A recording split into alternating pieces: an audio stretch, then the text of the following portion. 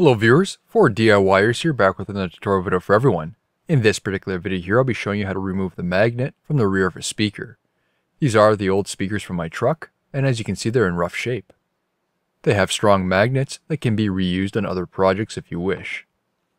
These are two-way speakers, so they have a slightly different design than compared to a one-way speaker. The tweeter is in the center, so it will need to be removed. A one-way speaker, on the other hand, just has a dust cover. First is removing the tweeter. Designs may vary, these just snap into place. Once removed, there are two wires on the rear which need to be cut. Here's the tweeter assembly. Now is removing the speaker surround. These are just glued into place. You can see mine are completely separated. To remove the cone, spider, and coil, use a standard screwdriver to break the glue bond between the spider and basket. The basket is just the metal exterior frame of the speaker. Depending on the strength of the glue, you may have to assist it all the way around. Cut the two wires on the voice coil. This can be done from the outside, behind the terminals. A view of the cone, spider, and coil once removed. The wires for the tweeter run on the outside of the magnet. There is a portion of the cover left. Use a standard screwdriver, remove the cover. Using a round punch, remove the insert which is used to snap the tweeter into place. If yours is a one-way speaker, you'll most likely not have this feature, so you can skip on ahead to the next step. Here's the centerpiece once removed.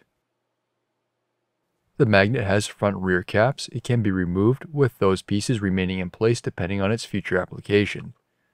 There are 4 peened over areas like rivets. These can be ground down or drilled if you wish. I wasn't having much luck removing the assembly when it was cold. This can depend on the speaker quality. It may have a better quality adhesive used. I had to resort to using a heat gun to soften up the adhesive to break down the assembly. Here I'm using my OEM Tools 24498 dual temperature heat gun, which always helps me get the job done whenever heat is required.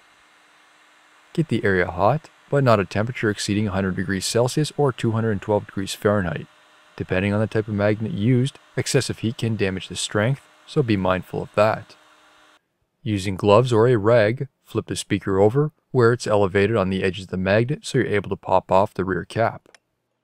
It's easier if you have non-ferrous metal. One bar I have is a piece of brass and the other one is a steel block. The magnet tends to stick to the steel, which can be a little tedious to work with.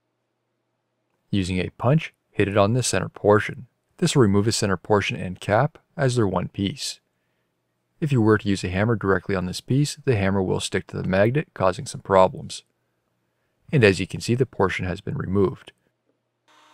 Again, is heating the area. We're on to the final part of removing the magnet. Using a chisel with a sharp edge, separate the area between the magnet and cap on the rear of the basket. You may need to work around a couple areas depending on its bond. Once removed, here is the magnet ready to be used for another application. Any leftover glue adhesive can be cleaned off using a solvent like a wax and grease remover. It's also worth noting, magnets are brittle and can chip or crack easy. Take your time and be patient when removing. Just a recap of the whole process using the other speaker. First is removing that tweeter, unclip it, then cut the wires in the rear. The surrounding was already removed here. Moving on to the next step, pull the cone back and then separate the spider from the basket using a standard screwdriver. Cut the wires to the voice coil from behind the terminals. The voice coil was stuck in place, so I assisted it with a bit of prying.